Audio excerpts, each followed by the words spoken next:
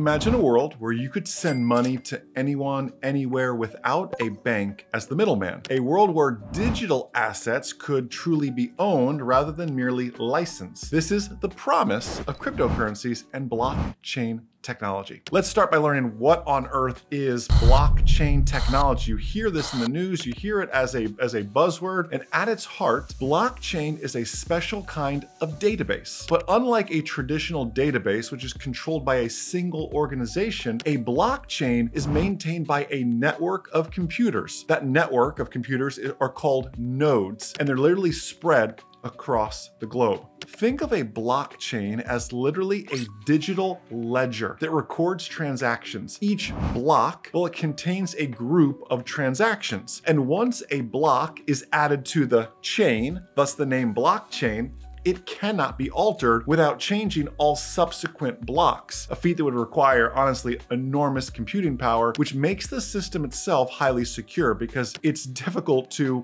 near impossible to change the blockchain.